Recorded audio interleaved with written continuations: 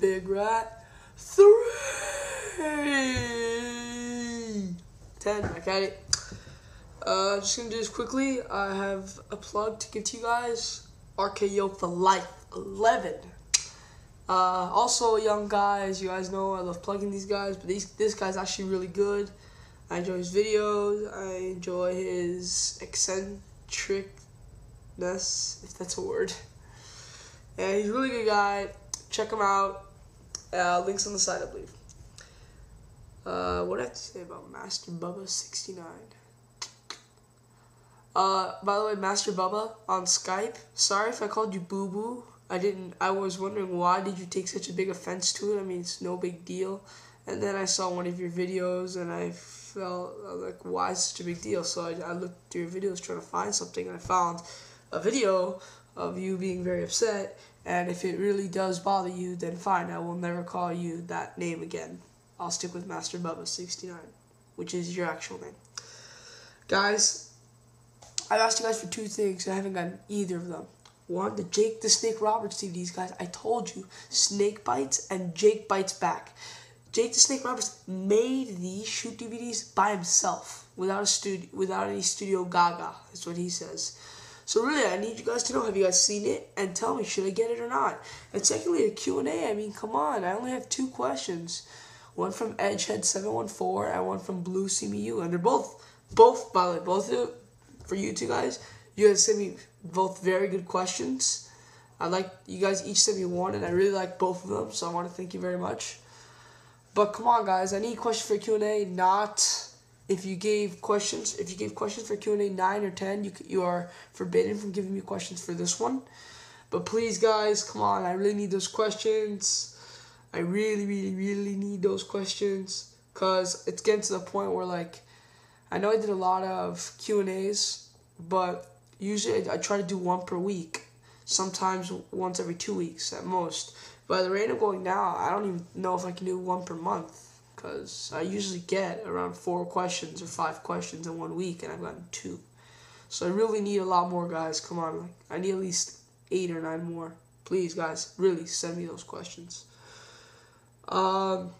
Legends of Wrestling, I just today started, very briefly though. I think I only watched 10 minutes of this one, the Ric Flair one, because I got home, I had so much free time, and I wanted to unwind because I was so tired. So I started to watch Chuck, which is one of my favorite TV shows, and Scrubs, which is also one of my favorite TV shows. And I looked at my watch, and it was like, I don't know, what's wrong? I know Impact had already started, it was on 10-ish, and so I thought I'd just pop this in. I was watching it, I got on Skype, I was looking something on the internet, and then after like 10 minutes of watching this, I realized it was almost 11 o'clock, I had to do this Impact review, so I had to watch the show, and then, because I have a DVR and I hate watching commercials, especially in wrestling. There's so many commercials that just kill the mood, so I always wait till after the show, which is why my reviews are always late. Like for Raw, most of the time I don't start watching Raw till 11, and then goes on from there. So this was actually a good Impact, believe it or not. I was quite surprised. I still thought there's a little stuff that's gonna piss me off, but I'm not gonna get too critical because I'm tired, and you know I don't have to give TNA a hard time all the time. But this is my main thing. What the hell was the point of having Samoa Joe win the match if he wasn't even gonna be captain? What was the point of that? If they're just going to give his position away to AJ, who's just going to give it away to Jarrett. There was zero purpose to have Joe win last week. It did absolutely nothing. And that bothered me a lot. So, you know, Jarrett's the captain. Also, something else that bothered me, when Scott Steiner was telling Jarrett about, you know, how he knows Jill, he went through the old days, and he just said, you can't go down a path down memory lane. You got to do it right now. I'm like, what the fuck? To me, AJ seems like an asshole, and Scott Steiner seems like a lovable good guy. Scott Steiner's like the one that looks like he's reaching out to Jeff, and AJ's just being a dick. And is this really supposed to convince me that Jarrett should stay with the front line and not go over to the Mafia? Because after hearing that, I really thought he should have gone to the Mafia after hearing those arguments. So really, TNA, do a better job of convincing me. I mean, come on. I like this new faction. I guess the faction, I think it's called, they don't have a name yet. I'm going to call it Anti-USA. With Sheik Abdul-Bashir, Kiyoshi, and No Limit, and they defeated LAX and Lethal Consequences. Running theme later tonight, they announced an Escape match, but when they do their lockdown rundown, they never showed it. And same with what happens later on with the business match. I hate it when TNA does that. It's because everybody doesn't really do it. It's always TNA. They announce a match and then they don't show it in the rundown. And sometimes they don't even show it on their website, which really pisses me off. Because sometimes for them not to know, it just really bothers me. Oh, God, Mick Foley's. This has gotta be some of the best promo work I've seen in the past few years. Mick Foley's dementia promos are fantastic. I remember his, I have footage of it, and I got footage of it from the internet, of his old anti-hardcore. I also read his book, even though you can't really put a Mick Foley promo on paper. You really have to just watch him do it. But besides his books and what I saw on the internet, I saw some very funny promos in ECW. Probably his best work, when he doesn't want to do hardcore wrestling anymore and he just wants to, be regular. I remember on the ones I saw on TV and on the internet, they showed ones of him wearing a tuxedo saying, "Oh my God, look, let me floss. I need something to floss my teeth. Oh, I have this microphone because I have no tooth front teeth. Because I'm hardcore. I'm hardcore." Because ECW had a habit of saying, "He's hardcore." He'd go, "I'm hardcore," in that exact voice. And I remember I don't think I've seen it on TV, but I read his book and it sounded hilarious. Where Mick Foley, to ECW, the most savage, vicious crowd in wrestling history, Mick Foley opened the door at his house and he go, "Oh, hello," wearing a sweater vest. "Welcome to my house for the Christmas season. Honey, did you get the cookies?"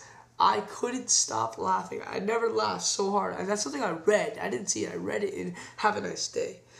So, God, he's the king of promos. Dr. Stevie is also very good at promos. I think he's very underrated with his promo work. No one really knows that he's really good at promos. And I'm glad that he finally kind of got to show a glimpse of what he can do with Abyss. Abyss will fight Max Morgan in Doomsday Chamber of Blood. Yes, while the first one was an epic fail, that's because the first one had 6 guys and it really only needed 2.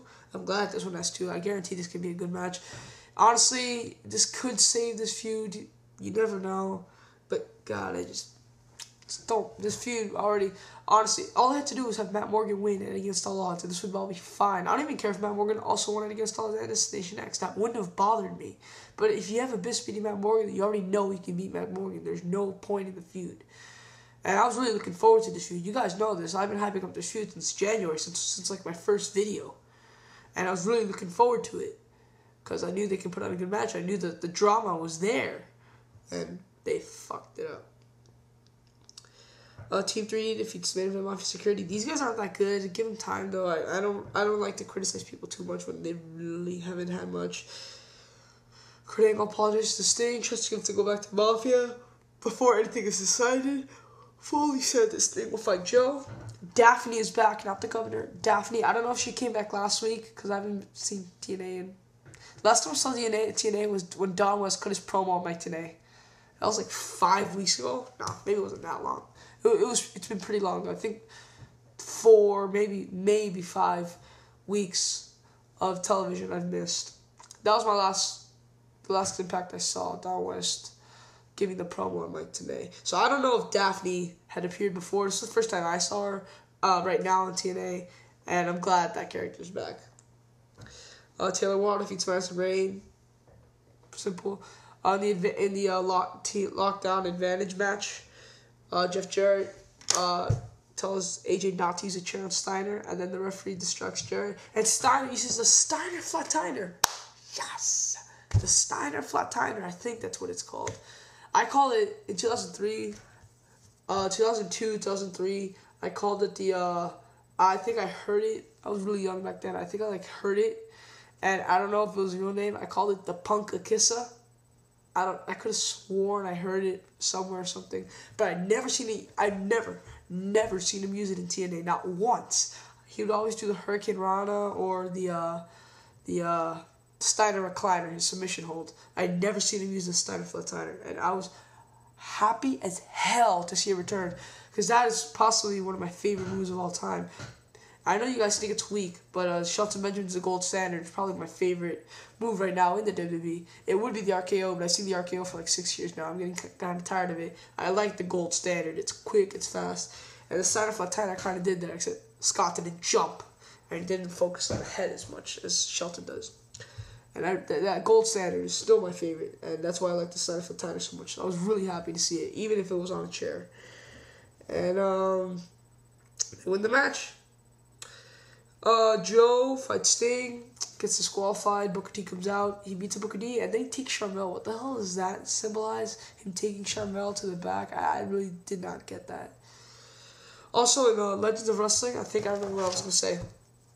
Mike Graham, they were talking about how Ric Flair put over guys who really shouldn't have. That was Ric Flair's only fault, how he put over Lex Luger, who apparently they all hate. And he says, Mike Graham goes, yeah, Ric Flair put up guys like, Sting, Lex Luger, guys who did deserve to be there, didn't have passion. I'm like, what the fuck, Sting? Of course Sting had passion for the business. Of course Sting deserved to be there. Maybe it was a mistake. Like I said, I only saw like 7 minutes of the whole thing. It was great. Like I said, the documentaries are amazing, by the way. The matches on the first one was just a little iffy. Big Rat, 3-10, out. Peace.